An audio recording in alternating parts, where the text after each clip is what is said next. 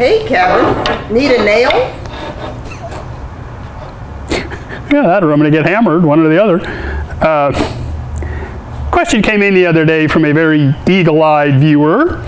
They happened to see my anvil in the background, and they saw all the hammers hanging off of it. And he said, why on earth do you have so many different hammers?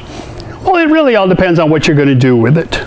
How you're going to use the hammer, what kind of metal you want to pound on with it, you know, what kind of shape are you looking for, what kind of job are you trying to get done with the darn thing. Take this little guy. Little tiny head on it. Doesn't weigh all that much, you know, a great big long kind of pick on the end of it. And that's what I was told this hammer is called, is a picking hammer.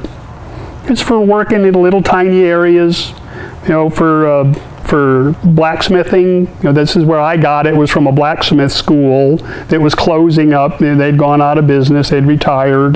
That's where my anvil came from, is from a blacksmith school that used to be right here in Phoenix, Arizona. And this was one of their hammers. And it was for shaping. It was for working in tiny areas. You know, I use it for getting down into little holes, you know, working in little tiny spots where even this head is too big if you're going to pound on something. You want to get like a little dent out. Well, you could take, you know, get a very long grip on it. Don't choke it up here. You don't have any power. Hold it way back here. You can get a lot of force with it. It doesn't weigh much. It's not going to tire your wrist, it's not going to tire your arm, but you can sit there and work in a little tiny little area working on a dent, trying to get a dent out, or trying to put a dent in. If you're trying to put a pattern on something, you can work from the backside and actually poke that metal out on the other side and do like repousse. You know, you can make a face with it, you can make a figure with it, working from the backside of a piece of metal. So that's what this is for. Now this also came from the blacksmith school. And I have been told that it was for shaping horseshoes, but I use it like a flattening hammer. If I want to flatten out a bigger piece of metal, if I've got little ripples or something in it and I want to work all those out, because it's got a very flat face on both sides of the hammer. It's got nice weight to it. You can get some good power out of it. You can choke it up a little and still get a little bit of, you know, you can get enough force out of it where you can sit there and pick at something this way, but it's a bigger area. The other thing I do with this is I'll use this like a dolly and I'll go inside of something where I've got a dent, I've got a rise that I want to take out of a piece of metal. Well, I'll use this like a backer to go inside where it's touching the metal, and then I'll take a smaller hammer and I can work that dent out here and actually push all that metal down, flatten all that out, because I've got room for that metal to move. But this is going to act like a tiny little anvil, basically, inside of a piece of metal, so I can flatten something out that way. Both of these are actually more for blacksmithing as opposed to farrier work. You know, you're not making horseshoes with them. This is more for pounding red hot metal on an anvil for making a shape. You know, for taking like a railroad spike and making a knife with it. You want this one to get started. Then you're going to come back and work on it more with this one. Then you'll get one of these others to finish the job with, but lots of power. You don't have to swing it very hard. You don't have to come from, you know, from heaven on above to try to get anything done with it, because the head weighs so much. So you can just get a nice little rhythm going and get a lot of work done with this.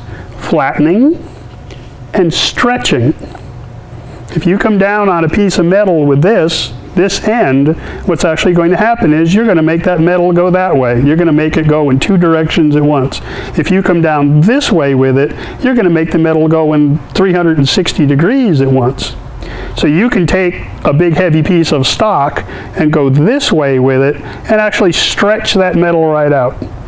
Roll it over, stretch it out some more, just by working it this way, where if you go this way, you're just making a big pancake. And then you've got these two guys.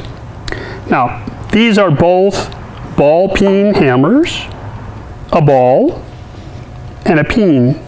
They're more for like mechanic work. I used this when I was a mechanic. You know, this is from, wow, 25 years ago. But this was my mechanic hammer, you know, when I wanted to beat on a car, when I wanted to beat on a, you know, part on an engine, if I wanted to, you know, split a nut off with a chisel, something like, I would use a hammer like this. This is a dead blow hammer. So when you actually strike something with this, it doesn't rebound.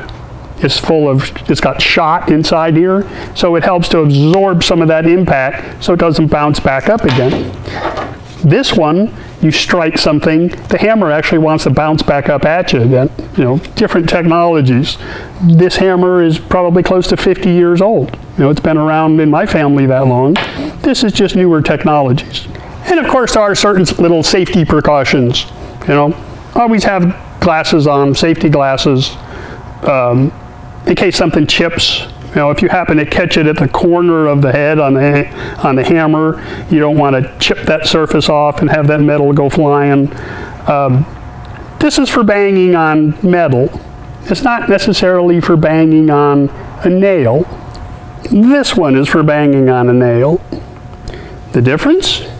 So if you compare this surface to this surface, the front of, you know, the head of the hammer itself, you'll see the machinist hammer is actually curved just a little bit. The carpenter's hammer is perfectly flat across the front.